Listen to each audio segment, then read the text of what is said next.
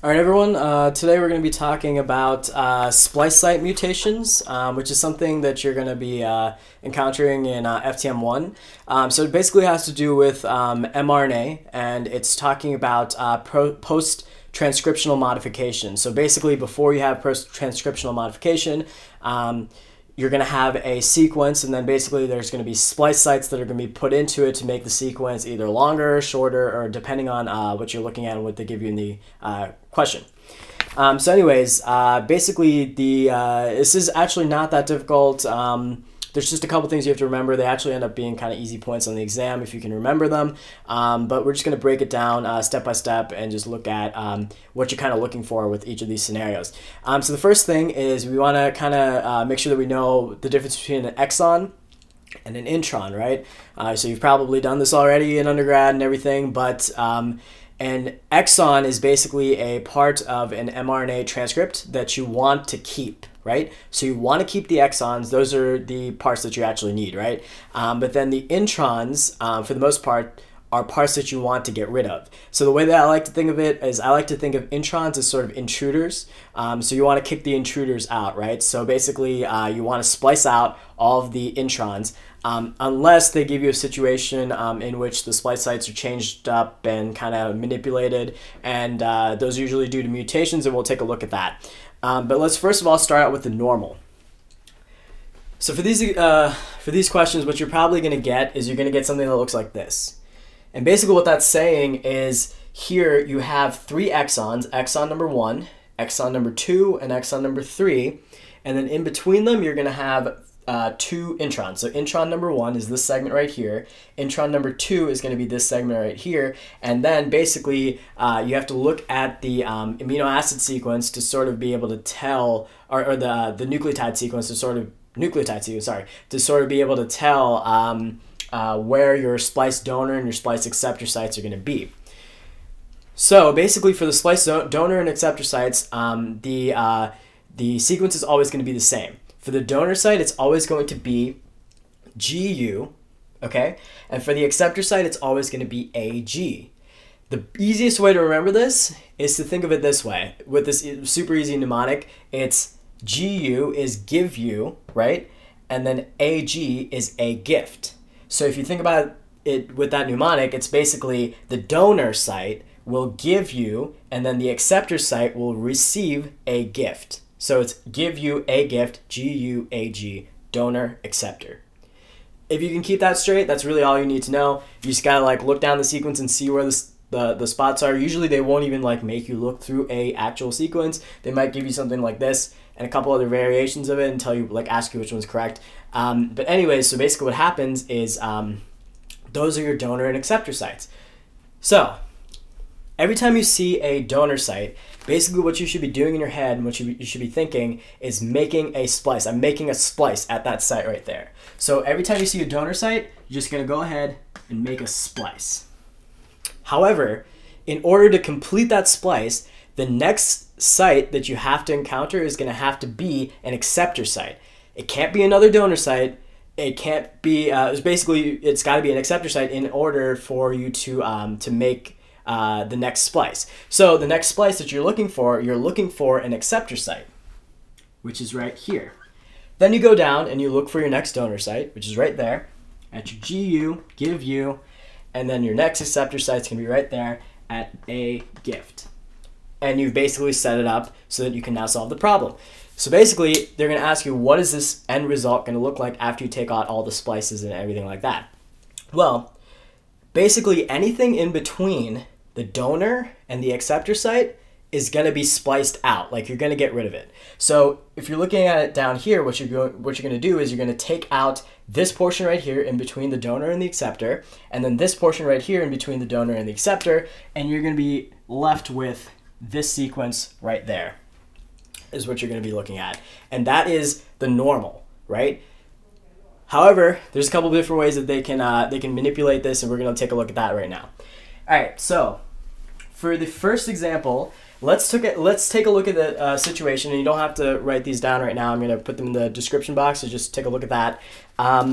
Let's take a look at an example in which you have a mutation at intron 1, okay, so that's right here, all right, at the splice acceptor site. Okay, so that's going to be right there. So anytime they say a mutation at a site, what they most likely mean, unless they say we've put in a new splice site, a mutation at a specific site is going to mean that that site's been taken out. So in this case, let's say the acceptor site is basically taken out, and they've replaced it with something like AC. They might give you something else, right? So basically, they'll give you something that's not AG, right? So let's go ahead and see how that's going to change up our sequence down here. So that was our normal, right? And let's see how it's going to, basically this new site is, or the site being taken out is going to change up our answer. So as we said, every time that you see a donor site, you want to like mentally make a cut, a physical splice in your head. So here, this donor site is all right. We're just going to go ahead and just make a splice right there. The next donor site, however, or sorry, the next acceptor site, however, is taken out. So can you follow a donor site with another donor site? No, a donor site has to have an acceptor site following it. So what you actually have to do is you actually have to go over to the next acceptor site, which is this one right here, to make your next splice. So your first splice was at your donor site, right? And a donor site has to be followed by an acceptor site. So your next splice is going to be at the next available acceptor site, which is that, because this one was taken out. So basically now what you're going to get as your answer, since everything in between the splice site, right, in between the donor and the acceptor is all taken out, what your answer that you're going to be left with is going to be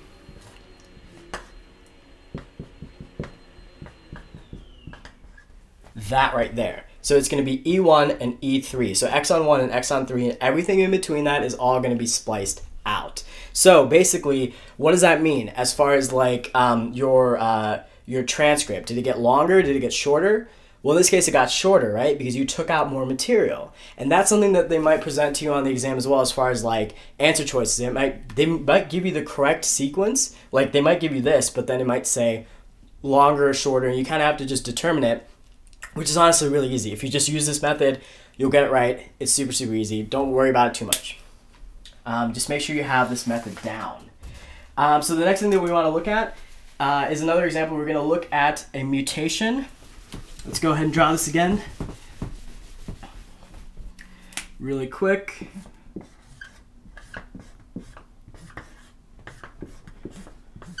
All right, so here's your exon 1, exon 2, exon 3, and here's your intron 1 and intron 2.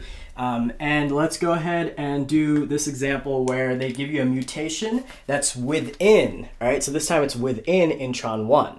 And what they're doing to intron 1 is they're going to be adding within intron 1 a new splice acceptor site, okay? So they're adding a new acceptor site, so AG, a gift, which is a new acceptor site. But that doesn't mean that this one went away, right? You still have that acceptor site. You still have this donor site. You still have this donor site right here, give you, and then right here we have a gift as well. But let's see how this new site right here is going to switch up our answer now. So we said that every time you see a donor site, you want to physically make a cut, right? So right here, we got a donor site. We're going to physically make a cut. That's the first splice. The next splice has to be an acceptor site, right? Because every time you have a donor site, it's got to be followed by an acceptor site. So we're going to look for the next available acceptor site, which is actually now right here, right? Now what are we going to do? Well, we're just going to look for the next donor site. Where's the next donor site? Is it right there? No, that's an acceptor site. We're going to skip over this guy, go straight to here, which is your next donor site, make your next splice, and then the next splice is going to be followed by an acceptor site, which is going to be right there. So it's going to go donor, acceptor, just like we did the first time around as well. The difference now, though, is whenever you get your final answer, it's going to look like this.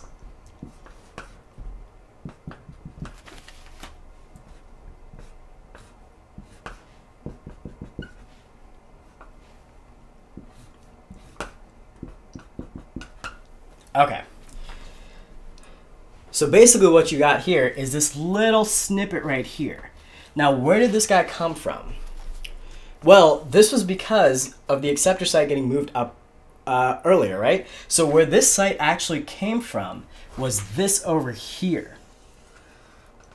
This little segment over here. Because since this acceptor site got cut, everything between the donor and the acceptor gets spliced out, right? And then everything that's not within that segment is going to retain. It's going to stay, right? So this segment basically got kept in, and then you went to the next donor site, made a splice, made an acceptor site splice, spliced everything out in between the two, and you end up with this, right? So it's going to be a longer segment now. And I just said it, yeah. So it's going to be a longer mRNA segment as opposed to your original one, which would be missing this little segment right there. All right, let's do one more example. We'll call it a day. So the last one that we're going to look at is going to be a mutation. Let's draw this real quick.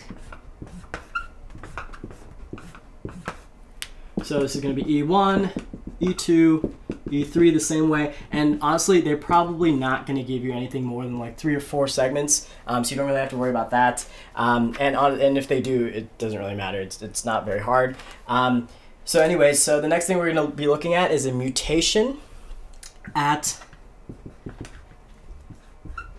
Intron 2 at the Splice donor site. So basically, anytime you just see a mutation at the site, and they're not saying that they're putting something else in new, at the donor site of Intron 2, they put a mutation, so that basically means they just took it out. So this donor site is now gone, okay? So let's go ahead and just work through it, and let's see what happens. So here is your first donor site. As always, we just made the first splice, right? Your next acceptor site is going to be right here. We made the next splice, and then your next donor site is nowhere, right? There is no next donor site. So you're looking at it, and you might, if you get stuck on the exam, you're thinking, wait, what do I do now? Well, let's see, I made the donor site splice, the acceptor site splice, right? And then the next thing that's got to follow is got to be another donor site, right? But there is no next donor site. So what do? You literally just keep it all. There's nothing else to splice. So basically everything else is just left in that, and that's going to be your answer. So what you're going to look at as far as your answer choices, the correct one will look like this, because Intron 2 will actually be kept in, since the last donor site and acceptor site pair that you see is right here. Everything right here gets spliced out, but there is nothing else. There's nothing else to work with. And don't overthink it. Don't think, oh, maybe down the line there might be something. No, if they don't give it to you, there's nothing else to work with. That's your final answer, and that's it. So honestly, these aren't too hard. This is as hard as it's going to get with this, and it's just basically just if you can memorize the give you a gift and the splice sites and how the different sort of wording for this might be and how like they might present it. That's all you really need to know, and that's pretty much it with this. But anyways, yeah, hopefully that was helpful. Thanks, guys.